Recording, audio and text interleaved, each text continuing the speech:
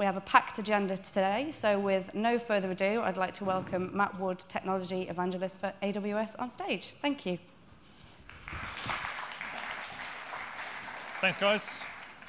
So hello, everybody. My name is Matt Wood. I am the Technology Evangelist for Amazon Web Services. I cover the whole of Europe, the Middle East, and Africa. And it's my job to answer any questions that customers have about cloud computing in general, talk to smart people such as yourselves about their usage of AWS. And it's my privilege today to be here with you to talk to you about some of the new things, new features, new services that we've been rolling out. So as Claire says, this always gets left to the end. So we really want to thank you for being here. You're all busy people. So I really want to thank you. It's a privilege, really, to be able to be here with you today to talk about what we're doing at Amazon in the cloud computing space. So we're going to talk a little bit about what's new with AWS. We roll features out really quickly, if you hadn't noticed. So I checked back on our blog and our newsletters that I'm sure you all receive. Some of you may even be receiving them at this moment because they're going out at the moment. And we're rolling out about 8 major updates on new services each and every month. And so the feedback that we've received from our customers is that it can be kind of taxing to keep up with our rate of innovation. And so rather than slow that rate down, what we're going to do is try and be a bit more communicative with events like this as to what these new features are, what these new services are, and how they fit into your usage of the AWS cloud platform. One thing I particularly wanted to call out, because I think it talks to the heart of what we're trying to do at Amazon, is our price drops. With the Amazon cloud, we've dropped prices 17 times since we got started about 5 years ago, without any real competitive need to do so.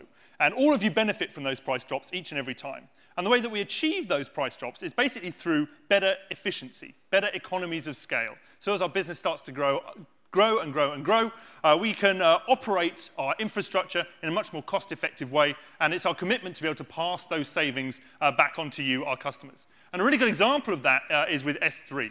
So this is the graph showing the growth of S3. We launched S3, the simple storage service, back in Q4 2006. And here you can see the numbers and how they're changing all the way up to Q4 2011. And we're currently at 762 billion objects in Amazon S3. And we're dealing and serving those at a rate of around 500,000 peak transactions per second. So as we start to achieve more of these economies of scale, we're going to be passing the savings back to you. And we did that recently with a price drop for all the S3 prices. We're also committed to rolling out new geographies and rolling out data centers into new regions. This is what our global infrastructure map looks like at the moment. It's continually changing. It seems like every time we do one of these talks, I have to update my slides. So now we have 3 different regions. Regions are what you can think of them as basically mini clouds that contain a collection of availability zones into which you can store your data and run your applications. So we've got 3 of those regions now on the west coast of the US, US East over on the East Coast. We moved into South America, down in Sao Paulo. We've got our data centers in Europe, in Dublin. We're also in Singapore and Tokyo as well. And we're committed to rolling out more of these. So if you want a particular region to be opened, let us know. And we're also rolling out more and more edge locations for CloudFront, our content delivery network. So we really recently rolled out new POP locations, points of presence in Osaka, Sweden, and more across the east, middle, and west coasts of America. So we're committed to carry on doing this, and we hope you guys like using these services. So in addition to these new regions, we've rolled out a ton of other things that I'm not going to have time to talk about today. If you want to learn a bit more about these, all the details are on our website. And if you are looking for the sort of canonical source of where we announce these updates, you can always check the monthly newsletter or our blog at aws.typepad.com. Every time we roll out a new feature, typically at midnight, that's where we post them as soon as the services are available. So we've done S3 object exploration, where you can schedule deletion of S3 objects, useful for log rotation. We announced Windows on the free tier, so you can run Windows free on EC2. We're going to talk a little bit about VPC everywhere. We launched EC2 instance status, where you can poll and check the status of your running instances and the infrastructure underneath them.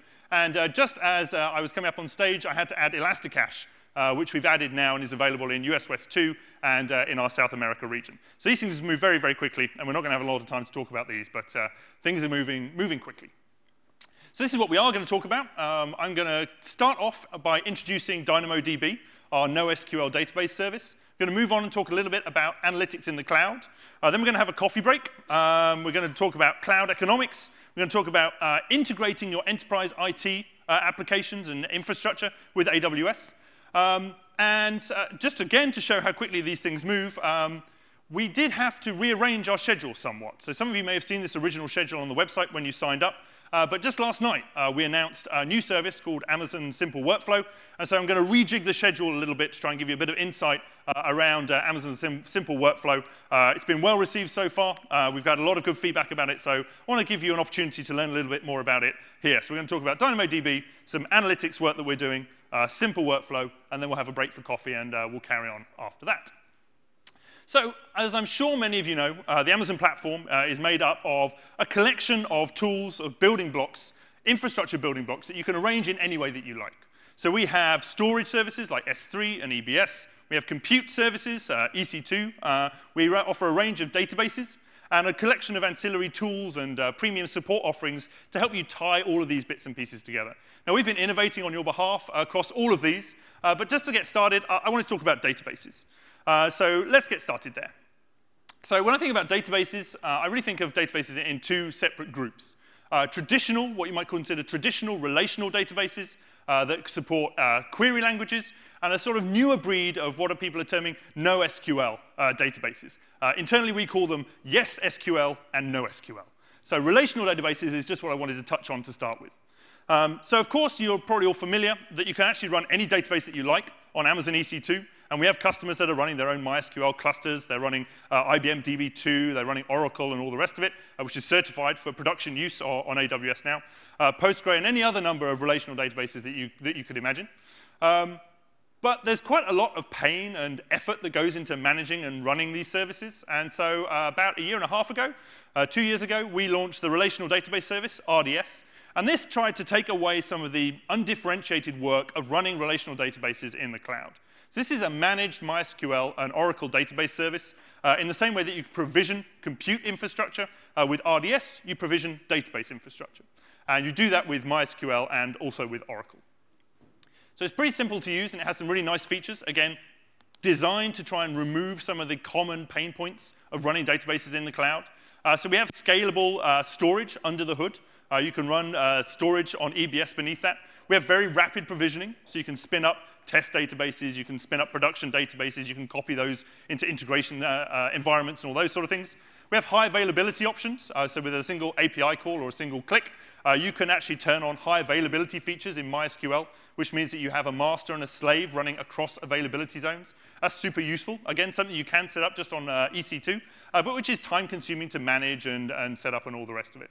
So high availability options with a single click, and we have scalable compute. So you can vertically scale your database depending on your requirements. You can move to higher instance sizes when you have additional capacity needs and scale them back down. Because you're only paying for what you use, there's a cost saving associated with that when you scale back down. We also announced Elasticache. This is an in-memory Memcached compliant caching service. It basically forms collections of caching clusters. You can spin this up and put it in front of your relational database or any database that you're running to speed up queries, reduce the overhead of running those queries on your database. So Elasticache now available across all of our regions, I believe, and a really good service to get your head around if you need additional performance, particularly for read-heavy applications.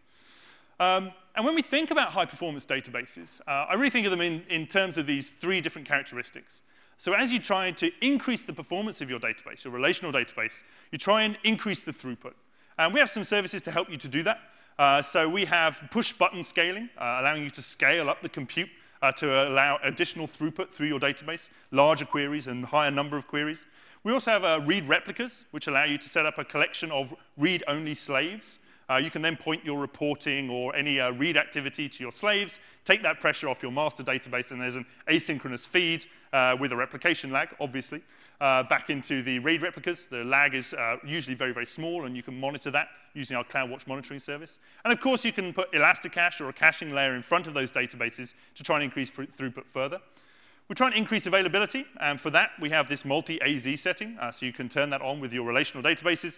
And we also try and reduce latency. And so again, you can put a caching layer in front of your database so you get much lower latency in-memory access to your data rather than having to go back to disk and go back to your database layer. But there is a problem with relational databases, and that is that performance typically decreases as the data set that you're working with and the scale that you're working increases. So the goal of databases, when you're writing an application on top of them, is really to offer predictable, consistent performance. That's the goal, the blue dotted line. Here on the graph, we have scale along the bottom, and we have performance up the side, some measure of performance.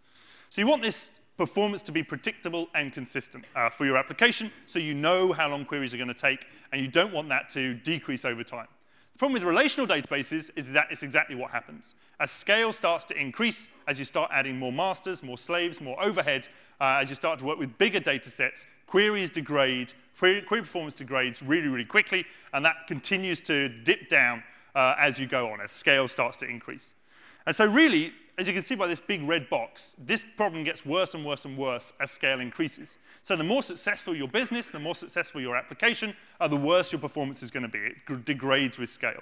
But that red box masks a whole world of pain, basically. There's a lot more problems in there than just degraded performance, because customers then have to try and solve that performance degradation so you maintain that goal of consistent, predictable performance.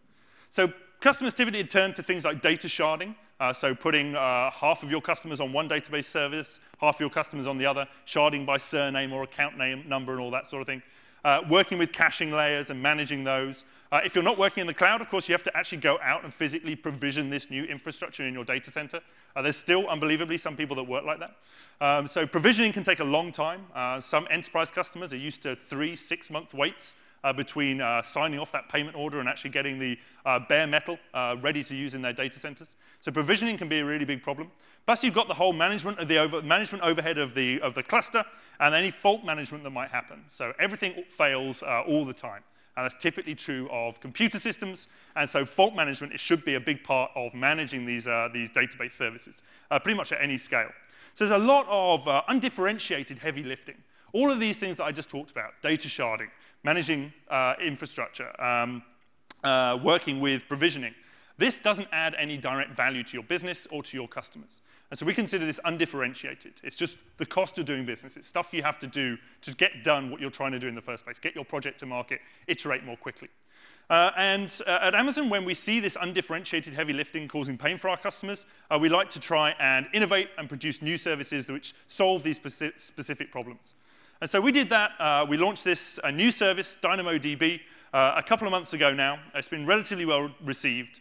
And DynamoDB is a fully managed NoSQL database service. So this is something that you can just switch on as and when you need it. It's a NoSQL database service, and it tries to address some of these common pain points of dealing with data sets. So it offers extremely fast performance. It's backed on SSDs to make sure that is true. And it's, more importantly, offers consistently fast performance. So irrespective of the size of your usage, irrespective of your size of your data sets, DynamoDB will scale to offer consistently fast performance. And it offers seamless scalability. This means that it will scale up and scale down. It'll manage your data reprovisioning under the hood for you. All you've got to do is worry about putting the data in and then getting the data out when you need it. Seamless scalability as you need additional scale. And we'll talk about how that works in a minute. So some of the highlights, we deal with very, very low latency. So you can expect single-digit millisecond latencies on DynamoDB. So that's less than 5 milliseconds for a read and less than 10 milliseconds for writes. And all of this, as I said, is backed on SSDs. That's how we get it to be so fast. And this is very, very important if you're dealing with high-throughput services. So anything to do with social gaming, anything to do with analytics, anything where you have a lot of the velocity of data is high and growing. So single-digit millisecond latencies. And here you can see some internal figures of the read latencies. So the blue line is the average. We've got P99 and P99.9 performance figures. And this is milliseconds up the side. So you can see just how consistent that is as reads go on. We're also dealing here with massive scale. So there are no table size limits with DynamoDB. And you have unlimited storage under the hood. So you can scale up as much as you need to without having to worry about provisioning the database underneath, and without having to worry about that consistency of performance degrading as your database grows. As I say, seamless scale. So we do the live repartitioning of your data under the hood. You don't have to worry about maintaining instances or provisioning instances or managing them when they fail and all those sort of things. DynamoDB handles all of that for you. You just work on your data model and on your application, and then think about the throughput that your application is going to need. So the goal here is to really create a zero administration database service where you can just start using it straight away. And again, we're aiming for predictable performance, and we do that through something called provision throughput. And I'll talk a little bit about exactly what that means in a second. Just because it's fast doesn't necessarily mean that it's all in memory. So DynamoDB has durable and available data storage. It's consistent, and it has disk-only writes. So you get the acknowledgements when a write is succeeded only when that has been written to a physical disk and when that has been copied across multiple data centers. And again, zero administration. I can't stress this enough. Managing databases at any sort of scale, managing masters and slaves and instances can be very, very time-consuming. And it takes your eye off the ball. It takes your attention away from working on your project and growing out your businesses. So zero administration on DynamoDB. So I mentioned there provision throughput. This is the tool that we use to get this predictable performance. So let's dig into this in a bit more depth. What is provision throughput? So provision throughput allows you to reserve the required IOPS levels that you need for your application. So you can do this per table. That's what we call a collection of items in DynamoDB. You can set this when you create that table. And you can also scale it dynamically via the API, or again through the command, through the web management console, and scale that up and down. So you have a reserved level of IOPS that your application needs, and that's how we deliver that consistent level of performance. This is the sort of JSON query that you might make. This is part of the API. So when you first provision your new table, you just give the provision throughput. So you tell the number of reads per second that you want to make and the number of writes per second that you want to make against that database. DynamoDB will go off, provision all the infrastructure necessary to give you that, that predictable provision throughput going forwards. And you can adjust these using the API whenever you need to. And you can scale at any time. So one of the goals of DynamoDB was that there would be no downtime during scaling. So on relational databases, typically, when you need to scale up, add more storage, or add more capacity, you need to freeze that database. You need to go into a maintenance mode in order to be able to scale the infrastructure beneath it. That's not true with DynamoDB. You can scale without any downtime. You just make the API call, change the requirement of your IOPS, and DynamoDB will make sure that the changes are made under the hood, but the database remains available. So you can scale without downtime. And you basically pay for throughput. So this is how you're actually going to pay for it. So you pay for those reserved IOPS. So the pricing breaks down a little bit like this. So per 1 kilobyte item, you pay 1 cent per hour for every 10 writes per second. Got it? 1 cent per hour for every 10 writes per second. And 1 cent per hour for every 50 strongly consistent reads per second. And these basically evaluate to what we call read and write units. So if you're in the console and you see reference to read or write units, this is what we talk about. 10 writes per second is 1 write unit. 50 strongly consistent reads per second is 1 read unit. You can get double the amount of reads per second for the same price if you're happy with eventual consistency. So if you don't need strongly consistent reads, you can opt for that in the API and get twice as many consistent reads for your penny as you do with inconsistent reads as you do for consistent reads. So that's all per 1 kilobyte. So to work out your pricing, you basically multiply the writes per second times the size of your item. That's the attributes that you're going to store in DynamoDB, and that's the price that you're going to pay per 10 writes per second. And it roughly works out to this. So per, again, 1 kilobyte item, it's around 28 cents per million writes, and around 5.6 cents per million strongly consistent reads. So it's a very cost-effective solution. And ultimately, in addition to that, you pay for storage under the hood. So you're going to pay $1 per gigabyte per month of index storage. So that's how the payment breaks down. This is what the data model looks like. It's a table, as you might expect. It's called a table in DynamoDB parlance. And inside those tables, the cells, if you like, we refer to those as items. So here we have an item, which is a collection of key value pairs, basically. We have an image ID at the top. That might be a primary key. We can have a date, a title, which is a flower. And each of these can have a particular type. So we can support numbers and strings and collections of numbers and collections of strings, as you see with tags at the bottom here. So we tag this with a collection of strings. And I can fill those items, these collections, buckets of key value pairs, up in my database and create as many of those as I like because I have unlimited storage under the hood.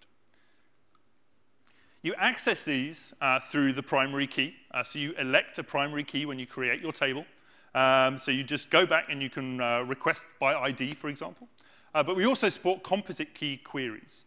So this is useful if you want to have a primary key and a secondary key, which may be a range. So for example, you could ask DynamoDB, give me all of the orders for this customer within this date range. So you can do ranged queries against composite keys with DynamoDB. This is what it looks like in the console. It's pretty straightforward. So the table name, you give it the primary key.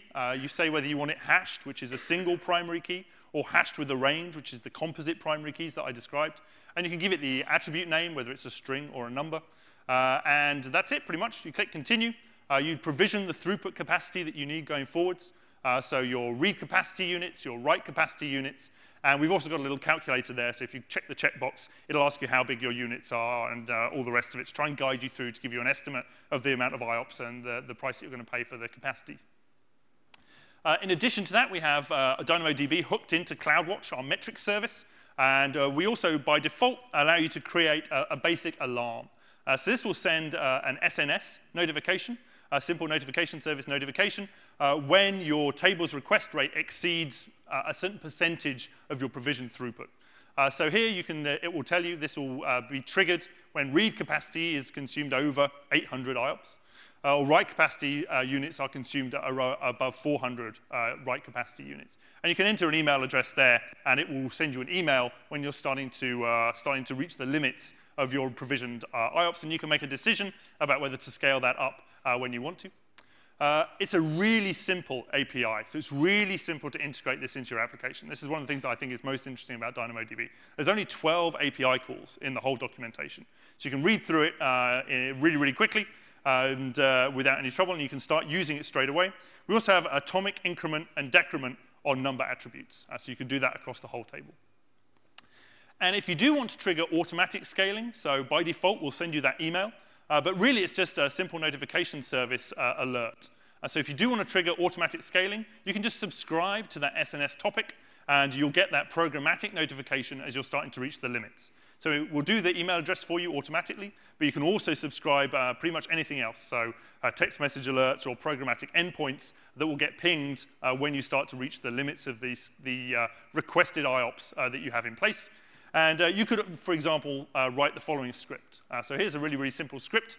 It's in PHP. My apologies to my Ruby brethren. But right at the top here, what we're going to do is we're going to get the resource. So we're just going to call the DynamoDB table. And this is code which is going to be triggered when we start to reach, let's say, 80% of our provisioned throughput. We'll get from the API the provisioned throughput in terms of read capacity and write capacity, and then we'll just double it. And we'll issue that back and commit it back to the table. Give the update table command, one of the other API calls, give it the table name and the new provisioned throughput there, and DynamoDB will go off and increase the throughput for us. And we could have something similar to scale down when we start to reach another operational threshold and our capacity needs start to decrease. So there's strong consistency in DynamoDB. So writes are always consistent. Reads are consistent or eventually consistent. They're eventually consistent by default. But you can choose when you make the request whether you want to make consistent reads or eventually consistent reads. And eventually consistent reads are much cheaper to do at the infrastructure level, so that's why you get more of them per read unit. And very high levels of data durability. So writes occur to disk, not to memory, so you don't have to worry about individual instances failing and those writes not being committed back to disk where they're easily retrievable. And writes are acknowledged once they have been made in 2 physical data centers. So we've got high levels of durability for your data under the hood as well. And this is the sort of thing which is very challenging to set up on your own, running it on EC2. As I said earlier, we have high levels of availability. So we have region-specific tables. This is not AZ-specific, so you don't have to worry about availability zones. But we'll continuously replicate your data across availability zones without you having to do anything. So you get high levels of availability with DynamoDB as well. There are a few considerations you need to make when working with DynamoDB. So you can only query DynamoDB tables by their index, their primary key, or by their ranged composite key. And so you can't make generalized query statements against the data. Now, this is a really good fit for a whole world of applications, but you do need to think about whether that's a good fit for your application and where it would fit in. The throughput is provisioned in 1K operations, as I said earlier. So you have to think about the size of your objects, the size of your items that you're going to be storing. And the maximum item size is 64K. So you can't store items larger than 64K in DynamoDB. If you do, you have to split up the attributes across multiple items. And you have to back up and restore using Amazon Elastic MapReduce. I'll talk a bit more about that later on, but that's a consideration as well. So that's DynamoDB. That's our NoSQL database offering. But I'm sure some of you are thinking, Matt, you told us earlier about another NoSQL database that Amazon offers called SimpleDB. SimpleDB has some similar design goals as DynamoDB. It opts for zero maintenance. It's a NoSQL key value store. But it has a few limitations. So it has a fixed limit. So you can only have a 10 gigabyte data set under a single SimpleDB domain. And you can only store 1 billion attributes per table. And there's no native data sharding in SimpleDB. Now, if you don't need that, SimpleDB might be a good fit. One of the advantages of SimpleDB is it has much more flexible queries than DynamoDB. So you can do SQL-like queries against all of the attributes in your table. It will index all of the attributes. That means that performance can degrade as the data set gets larger. But if you have a smaller, manageable data set, SimpleDB is still a pretty good option if you need flexible querying of that data. So it's really up to you to choose the right tool for the job. You can work with SimpleDB. It's not deprecated or anything like that. DynamoDB fits a slightly different use case and is a great fit, particularly at larger scale. We also have a DynamoDB free tier. So we'll provide 5 writes per second and 10 consistent reads per second. We'll give you 100 megas storage. So you can start playing around with some of this stuff more or less straight away. And if your application fits nicely under these free tier provisions, then you can use DynamoDB for free. And you only pay when you start to exceed these limits or you want to have higher throughput or more storage. And with that, I'd like to open it up to any questions anybody might have. Yes, sir, at the back. We have a roving mic. Claire?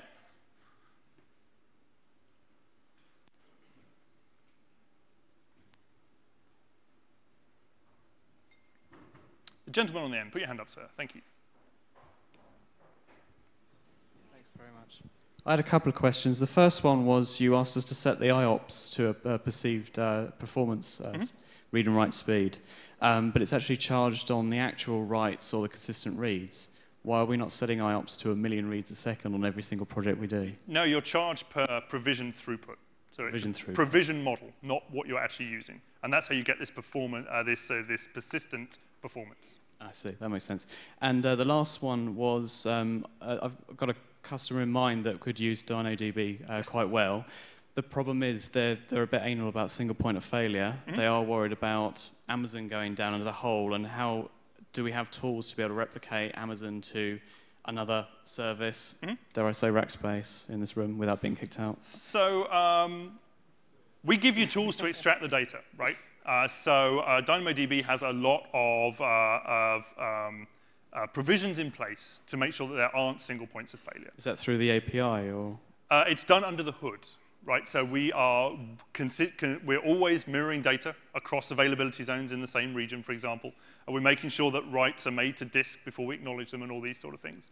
But if at any point you want to take your data out, you can just extract that. It's just an API call away, basically. So you can extract that. We also have tight integration, as I'll talk about in a minute, with Elastic MapReduce. So even if you've got very, very large data sets in DynamoDB, you can spool those out using Elastic MapReduce, write them to a file, and then you can do whatever you want with them. And there's some really good use cases for that, such as backup and restore, changing different, moving data from one environment to another, from testing to QA, for example, and all these sort of things, or running analytics on it, which I'll talk about in a minute. Is that clustering only US only, or is that to the Irish centers as well? EMR is available across regions. Yeah. Perfect. Thanks. You're welcome. Yes, sir, on the front. Thanks, Aaron. Sorry, 1 second. Wait for the microphone. Thanks, Aaron. One of the questions is about the attributes that you mentioned, only the primary key is indexed. Do you have anything in the pipeline that's coming up? So are you going to allow us to index other attributes in the future or not? So I think that is great feedback, and that's feedback we've heard from a number of other customers. So nothing to announce today, but I think that's something a lot of people would want. Okay. Any more? Awesome. Yeah, go right ahead, sir. Hi, thanks for the presentation.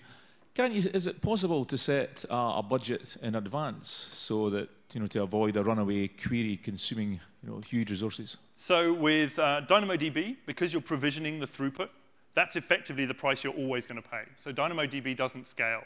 You're paying for provisioned throughput whether you use it or not, basically. And so once you set that throughput, once you reserve that level of I/O, that's the level that you're going to pay. So DynamoDB isn't going to scale on its own to provide more IOPS, which is how you pay for it. So the only thing is that you're also paying for storage under the hood. But in terms of IOPS, you provision that and it's set. And it's up to you as the customer, as the user, to increase or decrease that as necessary. And that's why we have these programmatic hooks, which will call out via email, so you can just go in and change it by hand, or we'll make a programmatic call to a web service somewhere that you operate, and then you can make business decisions based on that information. You can decide whether, at this point, I want to increase my IOPS because I'm seeing increased capacity, or whether I'm perfectly happy to allow some of those to be pushed back to the application. You're welcome. Yes, sir.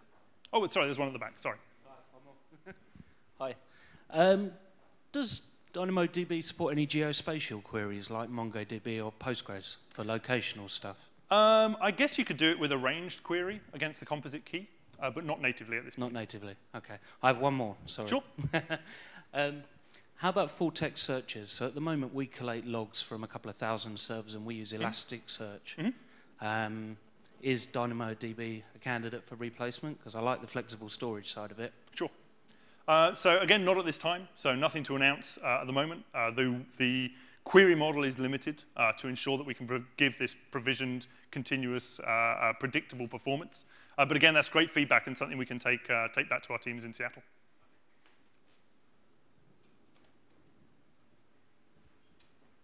How long are you provisioning the input and output for? I mean, if you wanted to scale up and down, if I kind of scale up for an hour, can I then scale down after an hour, or is it? So that's a really good point. So you pay for it per hour, I believe. And that the sort of follow-on question from that is how quickly does it scale up and down under the hood, right? So this is actually a really important design consideration. So DynamoDB will scale down quite quickly. So as soon as you issue that API call, we're sort of typically talking in the minutes time frame for DynamoDB to start deprovisioning that throughput. But it can take slightly longer to provision an increase in IOPS, particularly if it's a very, very big jump. So we have customers running hundreds of thousands of IOPS on DynamoDB. So it can take some time to scale that up under the hood. So our recommendation is that if you know that there's going to be a storm coming, basically, that you provision early to make sure that you have all that provision throughput in place before you need it. So for a classic example is supporting a TV show or a mobile application which supports a TV show. When you know the TV show is coming on, don't leave it to the last moment to start to provision the IOPS that you're going to need. Scale up a little bit in advance so that you can have the provision throughput ready when you actually need it. Any more for any more? Oh, we have one at the front.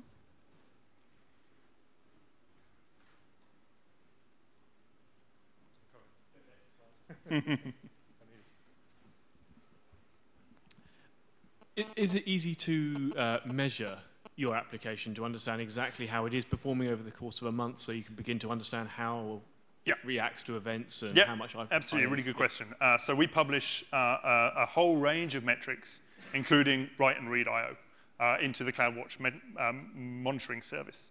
So you can draw the graphs around how that's performing over time. You can look at your read and write latencies and graph those out over time. And of course, you can pull that in through the API, so you can build out a custom dashboard if you want to as well, and run pretty basic but some quite powerful reporting on top of those metrics. So all of those are exposed by default by DynamoDB. Awesome. We have one more at the back. Mr. Gavin, thank you. Yes, sir. Hi, I just wondered, when you're actually setting it up, then do you have to say what availability zone that you want to use? So let's say if most of your systems were in one, or is it just where will it hit? I suppose, yeah, so you specify it per region. So you don't have to worry about availability zones. DynamoDB handles all of that under the hood for you. But you just get to pick the region So if you're running most of your infrastructure, so the rest of your web tiers, for example, in EU West, then you can provision DynamoDB there. And then within EU West, you have A, B, and C. If most of your infrastructure is in A and B, will it hit there? Or so we have super low latency between availability zones, so you shouldn't have to worry about that. All right. OK, good. Thanks, good discussion. So I'm going to press on now. There'll be more time for Q&A when we break for coffee. If you want to talk about anything else to do with DynamoDB, just hit anybody up with a Amazon Web Services t-shirt on. So I'm going to change gears a little bit, but not totally. I'm going to move from talking about databases to thinking a little bit about compute. So I'm sure all of you are familiar with the Amazon Elastic Compute Cloud. So what I was going to talk about a little bit was how you can use that as a platform for analytics. So this ties nicely into some of the work that we've been doing around making it easy to collect up data using DynamoDB, using the relational database service, and all the rest of it. So let's talk about data, one of my favorite subjects. Data is super valuable, right? The majority of businesses are built out on the data that they create, the data that their customers enter into it, and all the rest of it. And we know this very well at Amazon. Data is also very, very plentiful and becoming more plentiful.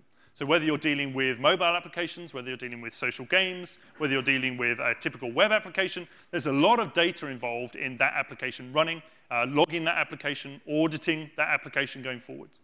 But data is also super complex and becoming more complex. And it changes all the time. So the data that you're working with is typically in flux.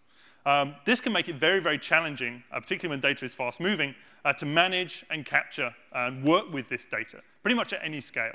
So we might hear a lot about big data these days. But really, I think data becomes difficult to manage when it starts to exceed your experience in managing it. And so that's sort of my definition of big data. And it becomes very challenging to capture and manage data and actually try and derive some value from it. So we end up in a situation where we have lots of data, where we have lots of uses for that data. There's lots of questions that we might want to ask of the data that we're collecting, whether that's uses or security logs or identity and access management. Or we have a lot of users, typically internally, that want to ask questions of that data. So they have a lot of questions that they want to ask, and making that data available in a form that they can ask those questions can be challenging. And we typically want it available in lots of locations. So it can be challenging to move large data sets, terabyte, petabyte data sets, even down the hall to somebody else that you want to talk to, let alone moving them throughout a larger organization and allowing all of these sort of use cases and all of your users, all of your collaborators access to that data. And of course, the last one, you want to do it for as low a cost as possible. And working with very large data sets, in fact, data sets of any kind, can be costly when you need to work with redundancy. And that's why we offer that sort of level of durability with Amazon S3. And all of these things basically act as a force multiplier in complexity in managing this data. So it's a force multiplier of the amount of data, the velocity it's moving at, the complexity of the data, the usage and the users of the data, and the locations in which that data needs to be accessed. So the biggest problem is, how do you rationalize all of these different problems in working with these data sets to try and derive some of the additional value that you can out of these data sets? So we typically see customers in these sort of areas. So people working with social graphs, mining social graphs from social networks, people looking at click-through advertising rates and click-through advertising trends, people just collecting out log files. There's a huge amount of information in log files. Audit trails of applications I mentioned, transcoding of media, the logs and tracking the performance of that, and customer usage, so how people are actually working with your application. And typically, particularly with traditionally provisioned infrastructure, and as we're coming out of that era, we've been very limited, we've been very constrained in how we can work with this data. We haven't had the storage, we haven't had the tools to be able to really ask questions of this data. And its value, which we've just been leaving on the table. So one of the things I love about the cloud is that it allows us to remove constraints. It allows us to start working with this data, asking questions of it to drive new business opportunities, to drive new business processes. And a lot of what we do at Amazon is to try and remove these constraints to allow customers to derive the value that's locked away in these data sets. So when I think about analytics, that is the process of asking questions of these data sets. I think of it really in two types. One is data-intensive applications, that is scale-out applications. Some people refer to this as embarrassingly parallel problems. You just have a large number of input files, so you have a large number of log files, and you just need to keep crunching them as much as possible. Now, in a traditionally provisioned infrastructure, you're always going to be limited by your static upper level on how much of that value you can gain from these large data sets. There's also a tightly coupled set of problems, which I'll talk more about in a minute. So let's focus on data-intensive scale-out applications to start with. So Hadoop is an open source tool which a lot of people are starting to use to ask questions of these large-scale data sets. Who here is familiar or has heard of Hadoop?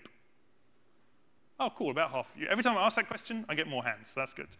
So Hadoop is an open source implementation, for those of you who don't know, of the MapReduce framework. MapReduce is a very nice framework for dealing with distributed computing problems, particularly with large-scale data sets, so a large number of log files if you want to search and index a large amount of corpora of data. And Hadoop is becoming very, very popular in working with these large data sets. So about a year and a half ago, we announced Elastic MapReduce. This is a managed Hadoop service. So in the same way as the relational database service offers some common patterns for working with relational databases and tries to make that as easy as possible, so Elastic MapReduce is managed Hadoop. It tries to take away the cruft, the muck of dealing with distributed computation so that you can focus back on asking questions of your data rather than worrying about how to distribute those out over a large grid and rather than worrying about how to store that data under the hood.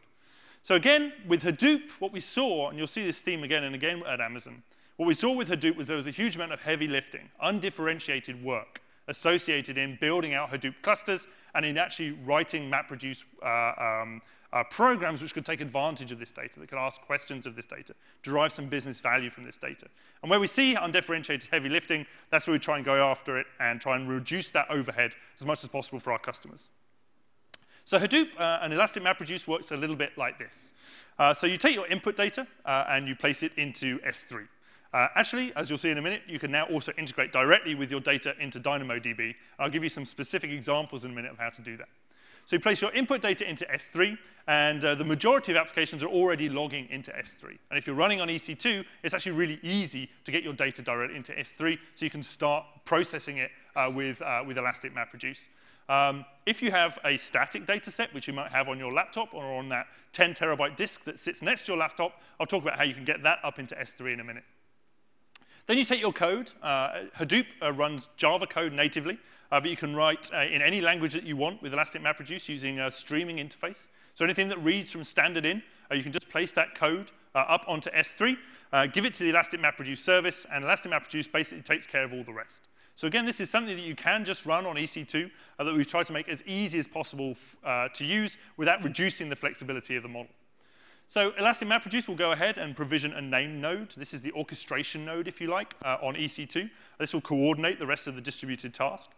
It will spin up a fully elastic cluster, and underneath that run the Hadoop distributed file system so that your data is partitioned across the cluster. Each of the cluster has access to it. And you can start to run your queries and your business intelligent logic directly against that HDFS cluster. So you can run this very much as a data warehouse. In addition to just doing batch processing, this is a great fit for data warehousing. And you can write those using things like JDBC or query languages such as Pig and Hive, which are much more SQL-like. After that, Hadoop will run in the Elastic MapReduce job flow, and it'll put the data back into S3 if there is an output, or it'll just stay running if you're setting up a data warehouse. And when it's finished, it'll just shut down all the infrastructure. So as soon as it's processed all your input files, it'll take those from S3 where your input is and put them in the specified bucket as an output. And some people also use SimpleDB for orchestration there as well. This is what it looks like in the console. If you're not familiar with it, I'm sure you've all seen the Elastic MapReduce tab up in our increasingly busy console. If you click on it, this is what you'll see. And I encourage you to hand in your evaluation forms. We'll give you $25 of credit. And this is a great way of spending that credit to try and start evaluating Elastic MapReduce. So we have a couple of demo job flows that you can start to use just to see how they work. You just click the Create New Job Flow button there. And you create a new job flow. That's what we call them in EMR. You can run your own application. That will ask you for the location of your code, the location of your jar, or your closure code in S3. Or you can run a sample application. I'm just going to run a word count application here. It's a Python script. We have the source code for that available on our website if you want to see how it works. But basically, it just reads from standard in from a large collection of files. And I'm going to do a word count against a subset of articles in Wikipedia. Click Continue. You can specify, as I say, the input location. So this is where the input files are for the Wikipedia corpus that we're going to look at. We're going to look at the output location. So that's a S3 bucket that I've created.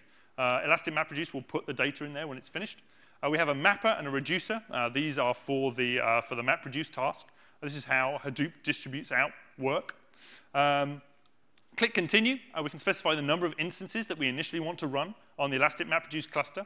We can select the type of instances that we want. So if you have a beefier job that requires more memory or CPU, you can just specify those there, or you can run on a large number of M1 smalls. You can specify your key pair, so you can log into this if you wish, using a key pair. It's just running on EC2 under the hood. And then we have some advanced debugging options here where we can collect up some of the Hadoop logs for you, put them in the right place so you can start to debug if there's any problems. After that, you can configure what we call bootstrap actions. These are Hadoop-specific bootstrap tasks, so you can give basically Hadoop input parameters as well. And after that, you can review everything that you've done. So we have a job flow name, the type, all of the input parameters that we specified. Click Create Job Flow, and off Elastic MapReduce will go, starting to spin up your analytics platform, basically. That's all you have to do. So you can see here we've removed or having to worry about instance failure, instance provisioning, having to worry about job flow or anything like that. All you have to do is write the code and provide it to Elastic MapReduce. So you get to focus back in on the questions that you want to ask, rather than worrying about how to manage the data and how to store the data and then distribute that out so you actually can run these distributed tasks. So along the bottom here, you can see we've got a job flow running. It's going to be setting it up to start with. So we've got the description tab, which basically just echoes your input parameters. You can see the number of steps that are going to be taken by Hadoop. So this is going to be starting the streaming job. You can see that it's in a pending state to start with. And again, echoing back the jar file that we're going to be using for Hadoop and the arguments that we specified. Some bootstrap actions, so we're going to configure Hadoop with those, and the instance groups. So here's the master node that I talked about. This is the name node that's going to do the coordination tasks for us. And then the 9 nodes that we're going to spin up, which are actually going to be our workers. They're actually going to set about trying to answer these questions for us. So that will basically start running. It will move the status to completed when it's finished. And after that, you can go off. You can see in the instance group that they're in a state of ended, and that means that they've all been terminated, basically. So Elastic MapReduce has even terminated the architecture, so you no longer pay for it when you no longer use it, and the jobs have been run. After that, you can just jump to S3, jump to the bucket that and the folder inside that bucket that specified the data, and you can see there the different parts of the data set that have been counted, and you can pull them up in your favorite text editor and move that on for post-processing or get the answers out that you want. So that's a very, very simple example. But the amount of work that even that simple example would take using just Hadoop on a traditionally provisioned infrastructure can be challenging and, in most cases, prohibitive, cost prohibitive in provisioning the infrastructure and in taking the time to learn how to run it. We have a couple of nice additional tools that we've added to Elastic MapReduce recently. The first is a nice distributed file copy tool, so you can make sure that your data is moving as efficiently as possible in a distributed manner back to S3. But under the hood, it's all just Hadoop. So once you are up and running, you can go off, learn about Hadoop, take all of your existing Hadoop skills, and start asking questions of some of this data. And like I say, if you are familiar with Hive, Pig, cascading, and the streaming interface, they're all available to you as well, natively on Elastic MapReduce. It's API-driven, so it's really easy to integrate into the rest of your workflows. We'll talk a little bit more about workflows in a minute. We have customers that will spin up many hundreds of Elastic MapReduce jobs and many hundreds of Elastic MapReduce clusters each and every day to ask questions of the current running state of their business. So they want to know, what is the pulse of the business? What is the number of users? Well, how many checkouts am I getting? How many failed checkouts am I getting? What trends am I seeing across the different parts of my infrastructure and the different parts of my business? And Elastic MapReduce allows you to do that and integrate that, again, into existing dashboard and ask questions and automate it through an API. So a few notes, a few words on data movement. So Elastic MapReduce is a fantastic service. It works very, very well if your data is already in S3. But as I say, there are some cases where you may be coming from a legacy provider. You may have a data set which is housed in-house for some reason. So how do you get that data up into S3 in the first place? So a while back, we introduced import-export. This is a service which allows you to basically ship us a hard disk. So if you do have data on a hard disk, we'll accept hard disks up to, I think, 12 terabytes at the moment, maybe even larger. And you can just ship those to us. Tell us the location that you want the data in, and we'll put it into that location for you in S3, and then we're pretty good at shipping things around the world, so we'll send the disk back to you at the end of it. And this is also really useful if you want to take your data out of S3. So if you just send us an empty hard disk, tell us the data that you want removed, we'll load it onto the hard disk for you and ship the hard disk back for you. So if you want off-site backup, if you want additional redundancy, if you want to stop using S3, then you can just take your data back. We want to make it as easy to do that as possible. We also have large object support. So S3 now supports objects up to 5 terabytes in size. And we have multi-part upload. So if you do have sufficient capacity locally, you can actually upload your large files in parallel. So you don't have to start at the beginning and work at the end. You can start at a number of points in your file, upload them all into S3. S3 will bundle them back together as an object once they're up there. So you can maximize the throughput of your local connection to get the data up there. And what we see commonly is that whilst the initial data upload may be taxing, if you're working with terabyte or petabyte data sets, it can take a couple of days, a couple of weeks to get it up there. But often the delta, the running delta of that data can be quite small. And so it's actually relatively trivial once you've gone over the initial hump. And that's why we make these services available, so you can get that up there as quickly as possible. And we'll talk a little bit later on about how you can further integrate enterprise applications using things like Direct Connect to really maximize the throughput, get very low latency access, and reduce your bandwidth costs of getting data up into AWS so that you can run these sort of business questions, business analytics, data warehouses up with Elastic MapReduce. We also have a number of features which we've launched recently around scale control. This basically allows you to resize running job flows, something that's very difficult to do natively on Hadoop, but which we now support natively on Elastic MapReduce.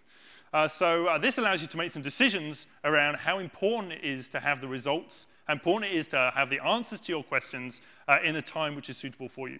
So you may have a cluster which is running, and it's going to take 14 hours to compute your data, right? So you've got a reasonable sized data set, you're running a reasonably complex query or set of queries against that, it'll take 14 hours to compute the answer. If you decide that you suddenly want it more quickly, suddenly there's a business reason to have it have that speeded up, well, you can just increase the amount of instances that are available to you. So you can decrease that in half just by throwing more metal at the problem. Because Hadoop is distributed, it'll add more clusters, distribute out the data, distribute out the work across those pretty quickly. And you can go beyond that. So if you really, really need it, like yesterday, you can spin up as many instances as you want. Hadoop will scale nicely to around 1,000 different instances, so you can get that time down as much as you want, and you get to make the decision about what the cost benefit is for you.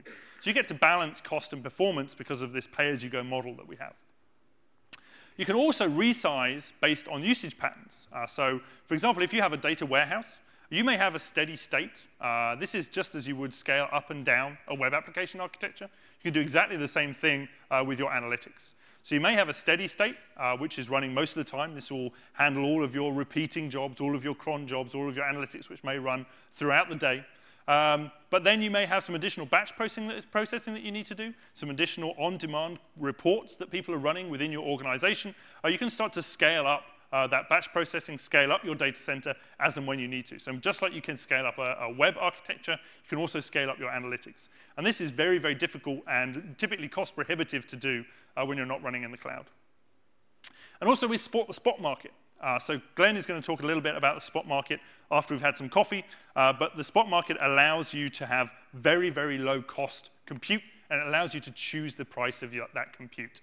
And it's basically perfectly made for batch processing. It allows you to get very, very low cost, large amounts of data, compute, sorry. We have a customer, for example, that recently ran a 30,000 core job on the spot market using exclusively spot. And for that, we charge them just $1,200 an hour. So it's a very, very cost-effective way of getting a large amount of compute.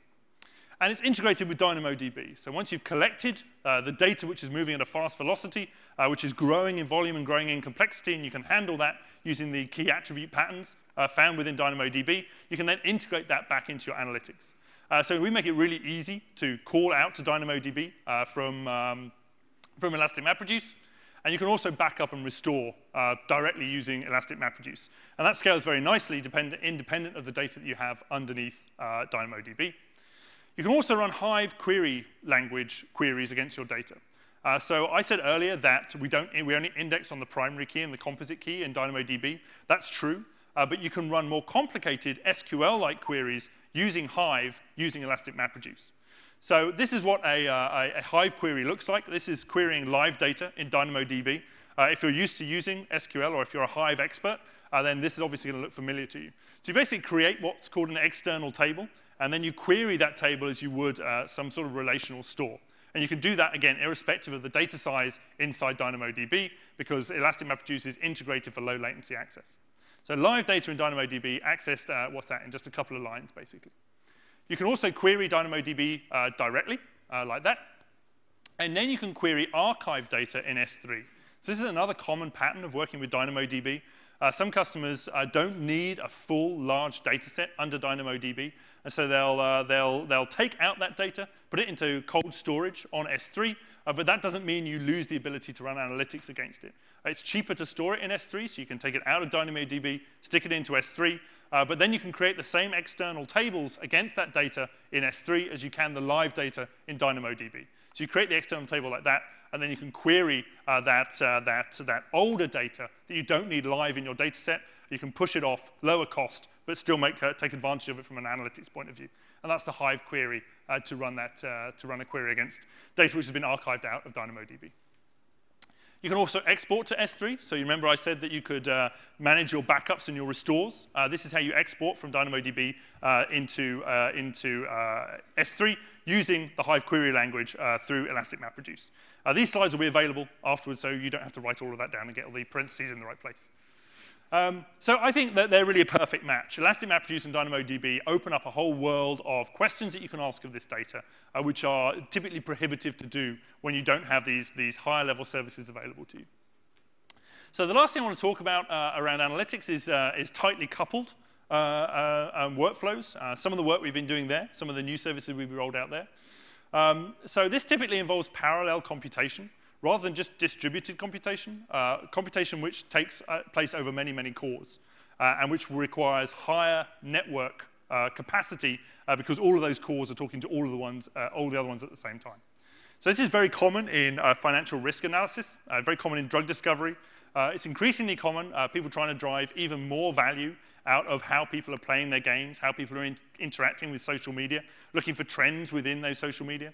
Manufacturing and design getting fast, throughput, fast answers to how your manufacturing process is going on, designing faster and more efficient jet engines, that sort of thing. A lot of work being done on genomics, and of course on transcoding and rendering of content as well. So about a year ago, we released CC1. This is our cluster compute instances. These are at the time, they were the fastest, most expensive instance that you could provision on EC2. They were dual quad-core Intel Nehalem processors, very, very fast, and we threw in some GPUs on those as well. Animoto are taking advantage of those GPUs to do much more high-def rendering of the videos that they create, for example. And about last November, we announced the second generation, taking everything that we learned running CC1 and turning that into the second generation. So these have some really, really nice features in the second generation of our cluster compute instances. These offer 16 Intel Xeon cores per piece.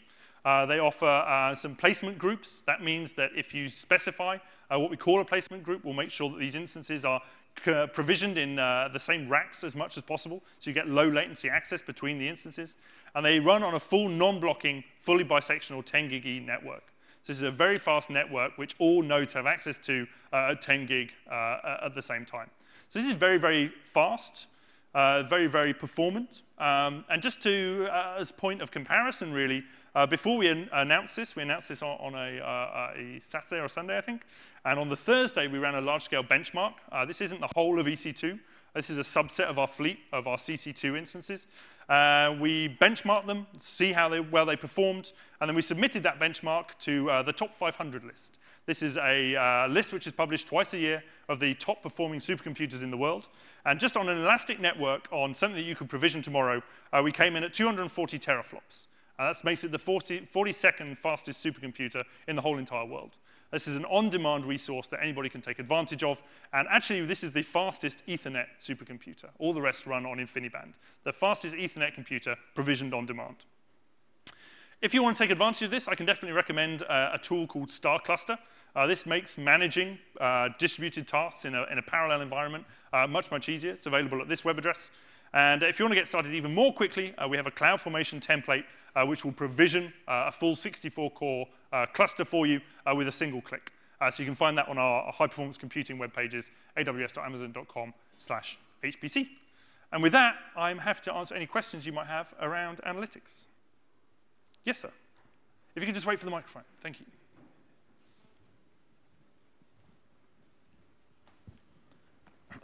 When DynamoDB is integrated with Elastic MapReduce and you're doing a Hive HQL on it, you said there is, if you can't, like if you're not searching on a primary key, like you're doing an SQL on another attribute in Dynamo, what does it do underneath? Does it do a scan query, or how does it work? Yeah, so it uses Hive to create what's called an external table, and then searches that external table, basically. And all that runs on the Elastic MapReduce infrastructure in a distributed fashion. So it does get the whole data, full table scan, dumps everything into Hadoop, and then searches that? That's right, yeah.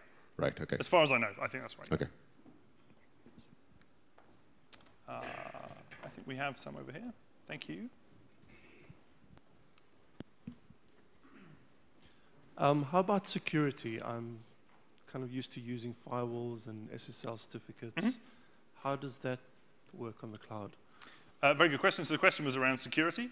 So I will cover security in a lot more detail after the coffee break, including how you can run Elastic MapReduce inside the virtual private cloud, where you have full control over all of the network access and all the firewalls and all the identity policies. So the answer is yes. Yes, sir.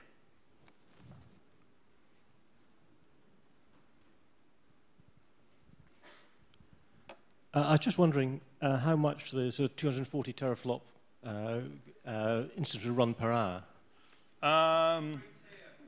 Free tier, right, yeah, no. That is not covered by the free tier. We should just get that right out there. Honestly, I'm not sure, because I'm not sure how many instances it ran across. So there's around 17,000 cores that it was running on. So you can do the math. But of course, CC2 is also available on the spot market. So you get to choose the price that you pay for CC2 if you don't mind when your computation runs. Yeah, you can run it through the monthly calculator if you really want to. Glenn will be talking more about that later on. All right, any more? Yes, sir.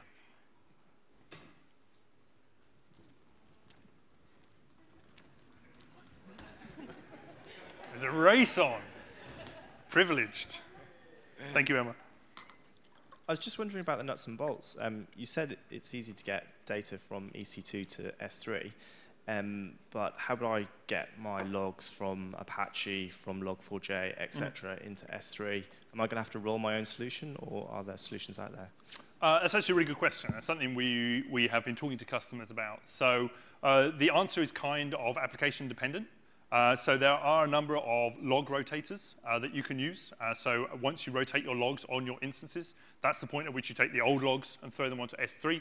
Then you delete them from the instance once you know that they're up onto S3. You reduce the running costs of the storage on the instance for a start, but also you put them under highly durable storage on S3, where you can then start to ask questions of those logs.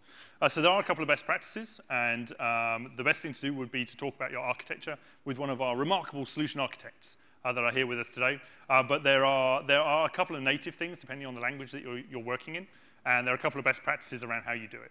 So talk to a solution architect or myself, and we can run through it in a bit more detail.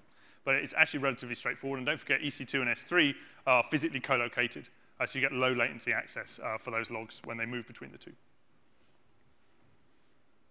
Okay. All right, any more questions about analytics? You can find me in the coffee break. Let's talk about Amazon Simple Workflow. So we launched this service yesterday. It has been received pretty well. We got a ton of traffic on our blog, so I'm very happy that we managed to stay up late working on these slides to try and describe to you in a bit more detail what Amazon Simple Workflow is. We call it SWF. How you can use it and where it fits into the broader Amazon platform. So Amazon Simple Workflow is designed to build, process, and manage workflows, as the name suggests. So I guess the question is, what is a workflow? Or what do we see as a workflow? A workflow is basically any kind of process, any kind of effectively application. So this may be a business process, this may be an analysis pipeline, this may be a transcoding pipeline, it may be just that you want to manage or provision infrastructure in a particular order. But it basically represents a flow of tasks which have to take place in a specific order and which have to be orchestrated in some way. So workflows are really about orchestrating tasks and the data that needs to move between them. But ultimately, the majority of applications encapsulate some kind of workflow, or typically a collection of many, many workflows. So a typical workflow might look something like this. So a new customer might sign up for your application. A new employee might join your organization. And there's a process of steps that you need to take place in a particular order in order to register them fully with either your service or your employment or whatever. So you may want to register their address. You might want to register their billing details if they're going to actually be paying for stuff. You might want to validate those billing details, so go off to the bank and check that they've been correctly entered. You might want to go off and create their account in a local database or a remote database or a service or LDAP or something like that. And you can imagine this line stretching on for a long way. So there's a lot of different states involved in even the most simple task of registering a new customer, for example. Now, the typical way of dealing with this in an elastic infrastructure is to start to decouple some of these services. So rather than thinking about just registering an address procedurally, start to decouple it into its own individual services. These services may be asynchronous, so you can imagine validating billing details may take more time. You have to go off to the bank. It may even be a manual process in some organizations. So that's highly asynchronous. You have no idea how long it's going to take for that response to come back. But you've probably got better control over how you create that account internally in your LDAP server in your database. So there's a mixture of asynchronous and synchronous tasks which mix together to form very, very complex workflows. Now, in a distributed environment, in an elastic environment, this is typically orchestrated with queues. So you move from one state to another by enqueuing tasks between the different states. So once you've registered address, that's the first thing you kick off in an address registration service. Then you register that the next phase has to take place. You register that takes place in Q1. Then the billing registration happens. Once that's finished, you orchestrate with the billing validation by using a second queue and queuing the task that needs to take place, distributing it out over the billing validation service or the person that needs to do the task or somebody looking something up on MECTurk. Then you go through and orchestrate that with a third queue, and it can get pretty complicated pretty quickly. Queues are a good fit for relatively short workflows, but once you start building up application-level workflows, they can quickly become unwieldy. So you have to start worrying about the ordering of these tasks and the dependencies between them. Obviously, you need the billing information before you can validate that billing information. You need to be able to worry about duplication or deduplication of those messages. So some messages may be expensive to perform. So actually looking up the billing information may incur a cost. It may take somebody's time to go and fill out the paperwork to get them registered with your legal department, for example. So duplication of messages is something which is very difficult to check for, very difficult to manage. We also need to record all of the metadata so that you know when something has been completed. This talks to the orchestration, this talks to the ordering, but it also talks to the history of the data. You might want to go back and do an audit across this workflow to see what happened at what time and to investigate if there are any improvements that can be made. So that was just with a simple, more or less linear, serial workflow. This I drew as many lines until I got bored, but you can imagine just how complicated some workflows can be. So you can have multiple workflows. They can integrate at various different points. They can have forks and tasks and different tasks and all the rest of it. And these tasks need to be done at different scales, at different times, synchronously or asynchronously. So this is obviously, as you probably guessed, where we see a lot of undifferentiated heavy lifting. This is a lot of work that our customers are putting in, building out in a number of different ways, whether it's just procedurally in code or in large formal workflow systems with things like Taverna. Undifferentiated work. Right? This is work that you're spending just orchestrating all this stuff, recording the provenance, recording the history, making sure that that's stored, and it's undifferentiated work. You want to be focusing on making those business processes as efficient as possible, making sure that they're meeting the requirements of your business going forwards. So undifferentiated heavy work, this is where we feel we can add value. And so that's where SWF comes in. So SWF is designed for the cloud, first and foremost. It is built and designed to build scalable and resilient applications, so scalable and resilient workflows. It can model complex business processes, arbitrarily complex business processes, actually. But at the same time, we hope that we've built it to be easy to use, and we hope that we've maintained the flexibility that the Amazon platform is well known for. So really, what SWF is all about is task orchestration. So orchestrating a series of tasks which, from one end to the other, fulfill a business process. It's managed and based on your application logic. So it will manage the task execution. It will manage the dependencies between those tasks. It'll make sure that they're scheduled in a sensible way, along with the application logic that you specify. And it'll also handle all of the concurrency around that for you as well. And ultimately, again, just like DynamoDB, this is built to be zero administration. So there's no hardware or software to administer for the orchestration piece. You just have to work with simple workflow service, and it will go off and provision the hardware. It will take care of the software handling. All you've got to do is worry about the business rules. Simple workflow will take care of all the rest of it. So there's a new vocabulary for simple workflow. I thought I'd define a few terms here. So at the sort of top level of the nomenclature is a domain. A domain is basically a collection of workflows. So you can group multiple related workflows together in what we're calling a domain. A workflow you can think of as a collection of tasks. The tasks are the thing to be orchestrated, and they're built out into what we call a workflow. An action is the task or the workflow step that must be completed, the state change that must be completed. The activity workers are the things that are actually going to implement the actions. These are the things that do the work to actually fulfill the action, to build out the workflow. And we also have something that we call the decider. And this is the thing, this is the business logic which coordinates all of the rest of the actions. So this is the piece which is actually going to drive and make the decisions about which piece to do, what to do next and in what order, all that sort of thing. So Amazon SWF sort of sits here in the middle of the slide. It's going to handle and maintain the distributed application state on your behalf. It'll track workflow executions for you so you don't lose that provenance and that metadata. It'll ensure consistency of execution history. It will provide visibility into those executions. Again, not something that you get with ad hoc solutions, and quite a lot of work to build that up. It'll hold and dispatch tasks depending on your application logic, and it'll provide control over that task distribution whilst retaining the execution history on your behalf. So a lot of this is built around orchestration. A lot of it is around just managing the metadata and managing the audit trail of running it. But this is what it actually looks like. So SWF sits up there on the AWS cloud. You can have a number of workers for a particular activity. They can run on the AWS cloud too. They might be implemented as a Mechanical Turk task if you want someone to go off and transcribe some data. They could just be sitting on EC2 instances. You receive tasks and process them on EC2. You can also basically push those tasks out to any other number of devices. So you may want to make a phone call through something like the Twilio API, collect up some more data, make some checks and balances against mobile data, so you can have workers on activity too. These can be real humans. But you can also run it against your on-premise infrastructure as well. So if you have a number of business logic services that are running on-premise, as long as they can see the HTTP endpoint of the simple workflow service, they can run on-premise as well. So you can start to lash together people, the cloud, and on-premise solutions into a larger orchestration piece. And the decider sits on top here. The decider is the thing which is going to poll, effectively, the simple workflow service, check the running state of the application, and make decisions about what should happen next.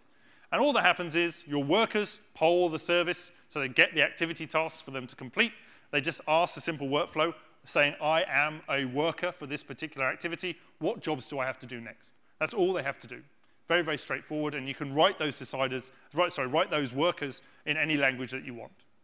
Same with mobile, same with on-premise. The decider then will poll for decision tasks. So it will check the running state of the application and say, right, what decision tasks do I have to make? It will poll that. All you have to do is be able to see the SWF endpoint, poll for it, and it will collect up all the state of the running application in order to be able to make the decision and sort of navigate those decision trees. So that's where your business logic sits. Again, that can be run in any on-premise or in the cloud. That can be run in any language that you want. So it's a nice, flexible way, and it will just return decisions about what to do next, what needs to be enqueued, what is the state of the workflow going forwards.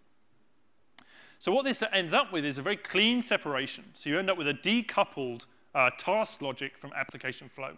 All your workers have to worry about is implementing the work that they have to do, whilst the decider has to implement the logic and the flow of the application. So it's nicely encapsulated in these different ways, makes it much easier to scale out, makes it much easier to fail over, and it makes it much easier to develop and much easier to write. We also have some scale, so you can scale your workers and deciders because they're stateless. They don't need to know the full running state. So if one of them fails, you can checkpoint that and pick it up where it left off. You can scale them out using auto-scaling in the same way as you would any other EC2. And we have support for what we are calling signals and errors. So signal is basically a out-of-bound signal that you can place into the audit history. That will tell it, that will be issued by a decider or one of the workers to say, hey, I did this. And you can enter that into the state of the application. We also have configurable timeouts. So if something fails along the way, you can decide how to handle that again in your application logic. You might want to just retry. You might want to do an exponential back off, that sort of thing. And we have markers in place so that you can checkpoint where applications or where a running task got to before it failed, for example. This is what it looks like on the website. This is the default page. We're getting better at building these things out, I think. You can launch a sample walkthrough. And again, I highly recommend you spend some of your $25 on the sample walkthrough. That will spin up a collection of workflow tasks, and a collection of decider and activity tasks, and show you how they all fit together. Or you can just go ahead and start creating your own domain. You just have to give it the name of what you want to do and the retention period for the history in the number of days. And you give it a friendly description as well. And after that, you unlock the wonders of the simple workflow dashboard. Here, you can basically track all of the execution states of all of your running activities, workers, and deciders. Up there in the top right will appear your CloudWatch metrics. We're collecting metrics along all of this for you as well. And you can see the backlog of what's running, what is pending, and all the rest of it. So you get a good overview of the running state of your workflows. When you want to create a new workflow, you just create a workflow like this. You give it a name. We have versions of workflows, again, tracking that provenance, tracking that history. You can give it a default task list, and you can set the timeouts so you can track the failures. So the workflow timeout is the default execution of the entire workflow, and then you can have individual task timeouts as well, and handle those as well. Then you can register an activity. This is a point in the workflow. And again, you can specify the timeout. You can specify what we're calling a task list, which is a collection of these tasks. The orchestration, you might think of it as a queue name. And the name and the version as well. After that, you can query what you're doing, and you can just run new workflows once they're up and running, and they will go off and distribute those tasks out over your infrastructure. All of this, again, delivered in a pay-as-you-go model, as you might expect. And here is the pricing. So that is 1/100th of a cent per workflow, and you'll pay 0.0005 cents per day for any workflow that is running over 24 hours. It's that number of zeros and 25 per task, so I think that's 1/4 of a thousandth of a cent per task, signal, or marker, and you'll pay 10 cents per gigabyte for the first gigabyte of inbound traffic. The first gigabyte out is free, and then it's normal AWS usage prices after that. So that's what you're going to pay for running these things.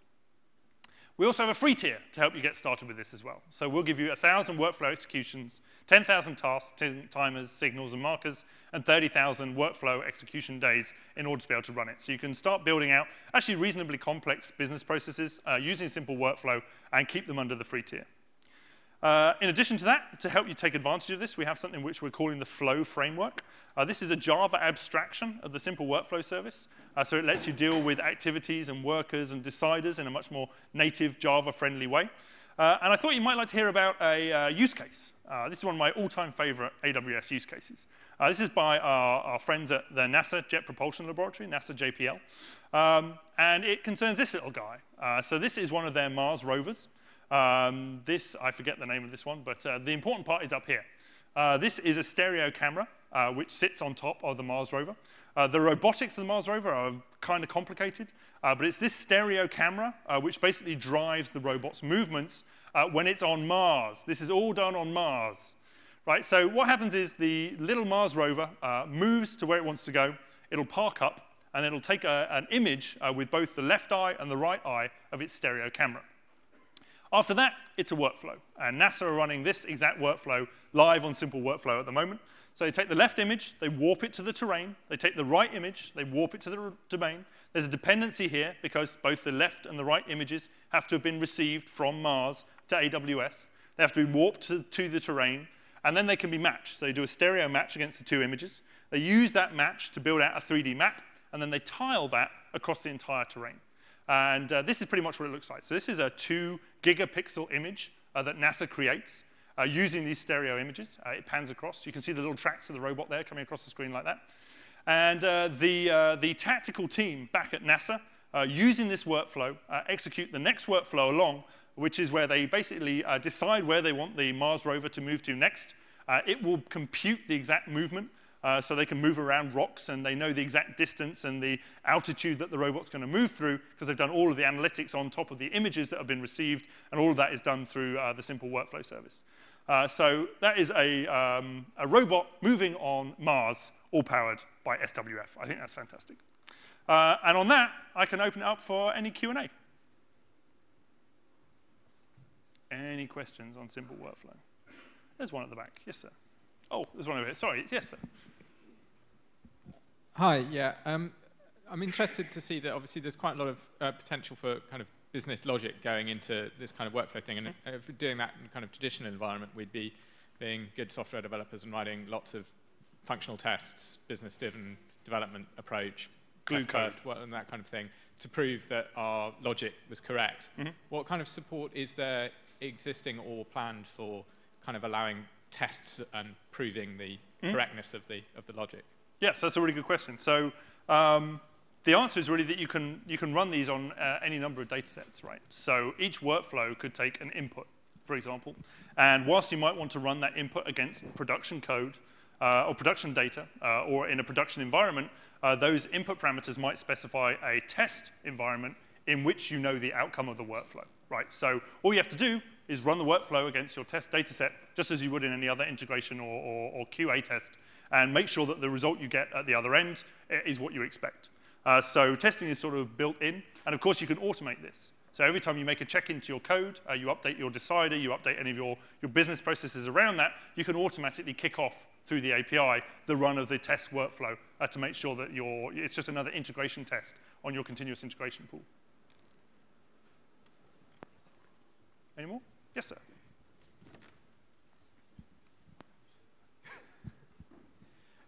As an extension of that sort of question, really, which is you're moving more and more into the platform as a service kind of environment, and the thing that you don't have that, say, an Azure or an App Engine may have is a on-premise, on my laptop kind of runtime environment that allows me to simulate it. So I think in continuation of that question, being able to sort of step through and debug and to kind of do unit testing locally before deploying into a kind of a full environment, that's the sort of thing that's kind of not there. And I'm not sure if that's kind of what he was driving at too. Sure. So I take your point. We're actually seeing customers move in the opposite direction. We're seeing customers move much more of their dev and test environments up onto AWS, just because it's a more flexible way of encapsulating the different environments that they're working with. But I absolutely take your point. Any more? Yes, sir.